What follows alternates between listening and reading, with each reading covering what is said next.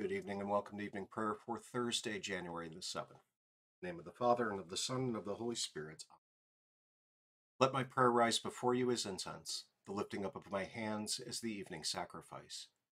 Joyous light of glory of the immortal Father, heavenly, holy, blessed Jesus Christ, we have come to the setting of the sun, and we look to the evening light. We sing to God the Father, Son, and Holy Spirit. You are worthy of being praised with pure voices forever. O Son of God, O Giver of life, the universe proclaims your glory. The Lord Almighty grant us a quiet night and peace at the last. Amen. It is good to give thanks to the Lord, to sing praise to your name, O Most High, to herald your love in the morning, your truth at the close of the day. Praise to you, O Christ. O come, let us worship him. Lord Jesus, stay with us, for the evening is at hand and the day is past. Be our constant companion on the way, kindle our hearts and awaken hope among us, that we may recognize you as you are revealed in the Scriptures and in the breaking of the bread. Grant this for your name's sake. Amen. There is a river whose streams make glad the city of God, the holy habitation of the Most High. God is in the midst of her, she shall not be moved. God will help her when morning dawns. The nations rage, the kingdoms totter. He utters his voice, the earth melts.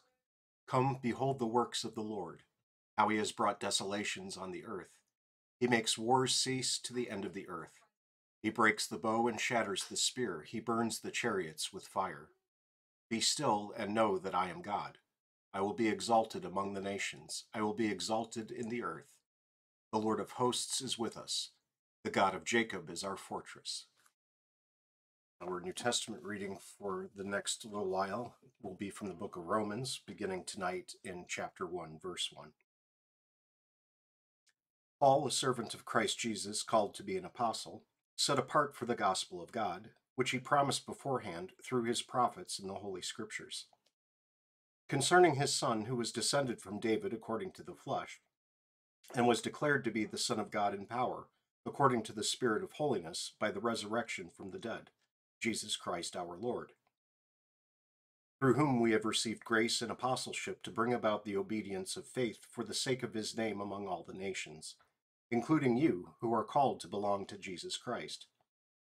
To all those in Rome who are loved by God and called to be saints, grace to you and peace from God our Father and the Lord Jesus Christ. First, I thank my God through Jesus Christ for all of you, because your faith is proclaimed in all the world. For God is my witness, whom I serve with my spirit in the gospel of his Son, that without ceasing I mention you always in my prayers, asking that somehow by God's will I may now at last succeed in coming to you. For I long to see you, that I may impart to you some spiritual gift to strengthen you. That is, that we may be mutually encouraged by each other's faith, both yours and mine. I want you to know, brothers, that I have often intended to come to you, but thus far have been prevented, in order that I may reap some harvest among you as well as among the rest of the Gentiles. I am under obligation both to Greeks and to barbarians, both to the wise and to the foolish. So I am eager to preach the gospel to you also who are in Rome. For I am not ashamed of the gospel, for it is the power of God for salvation to everyone who believes, to the Jew first and also to the Greek. For in it the righteousness of God is revealed from faith for faith, as it is written, the righteous shall live by faith. Our evening devotion with the Church Fathers tonight is called Let Us Not Offend God by Clement of Rome. If you are starting our Bible study with Hebrews tonight, you'll hear more about Saint Clement. Saint Clement was the Bishop of Rome. He was probably the second or third Bishop of Rome after Saint Peter. So he was one of the very, very early popes, if you want to call him pope.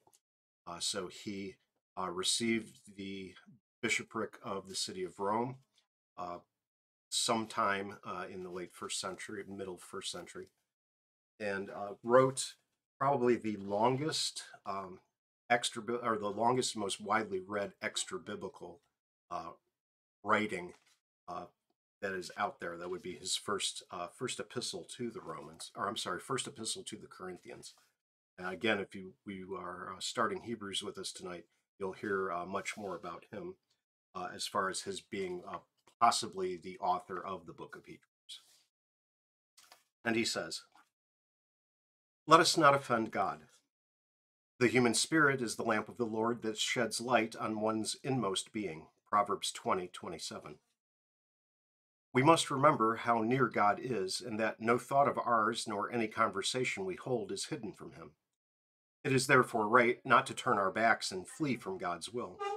We should prefer to offend stupid and foolish people, puffed up and taking pride in their boastful speech, than offend God. Let us revere the Lord Jesus, whose blood was shed for us. Let us respect those in authority and honor the elders. Let us train the young in the fear of the Lord. Let us lead our wives toward all that is good. Let them show that they are lovers of chastity by their conduct. Let them reveal a pure and sincere disposition by their gentleness. Let them manifest the control that they have over their tongues by their silence. Let them love all who have a holy fear of God equally, without prejudice. Your children must also become disciples of Christ. They must learn how effective humility is before God, what chaste love can accomplish with God, and how good and noble is the fear of God. For it brings salvation to all who live holy lives with a pure heart. The Spirit in us is the searcher of our thoughts and the counselor of our hearts. The Father is merciful in all he does and full of generosity. He is loving to those who fear him. He gives his graces with gentleness to all those who approach him with undivided hearts. We should remove all our duplicity and distrustfulness in response to his excellent and honoring gifts. We'll now join together in the words of the Apostles' Creed and the Lord's Prayer. I believe in God the Father Almighty, maker of heaven and earth, and in Jesus Christ, his only Son, our Lord, who was conceived by the Holy Spirit, born of the Virgin Mary, suffered under Pontius Pilate, was crucified, died, and was buried. He descended into hell. The third day he rose again from the dead. He ascended into heaven and sits at the right hand of God the Father Almighty. From thence he will come to judge the living and the dead. I believe in the Holy Spirit, the holy Christian Church, the communion of saints, the forgiveness of sins, the resurrection of the body, and the life everlasting. Amen. Our Father, who art in heaven, hallowed be thy name. Thy kingdom come, thy will be done, on earth as it is in heaven. Give us this day our daily bread, and forgive us our trespasses, as we forgive those who trespass against us. And lead us not into temptation, but deliver us from evil. For thine is the kingdom, and the power, and the glory, forever and ever. Amen.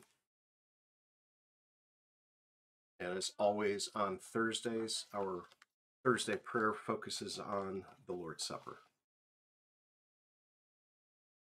O Lord Jesus Christ, true King of heaven and earth, you promised to your church that the gates of hell would not prevail against her, and you still cause your word to be preached and your holy sacraments to be administered among us. But, O Lord, the sins of your people obscure the majesty of your bride. Your holy vineyard is trampled, and your blessed sacrifice stands neglected. Many think themselves strong and despise the life-giving food that you have ordained for your people for the forgiveness of their sins. Pardon all our arrogance, and do not come to us in wrath to remove the lamp of your word from before our eyes. O Lord, we pray you, visit this vine which you once established for yourself, and renew us with the sun of your mercy and the water of eternal life. Give us a great hunger for the food of your true body and blood, and let all your faithful people ever be found in the apostles' doctrine, in the fellowship, in the breaking of your bread, and in the prayers. We implore you, O Lord, for our altar, that it may ever be a place where the medicine of eternal life, the forgiveness of our sins, strengthens us in body and soul, that disbelief and impenitence may stay far from all who come there, so that they may not eat and drink to their own judgment. O eternal high priest, let the fruit of your Spirit grow in us, which is love, joy, peace, patience, kindness, goodness, faith, gentleness, and chastity. Cause us to live in holy conduct toward one another to the glory of your holy name, here in time and hereafter in eternity.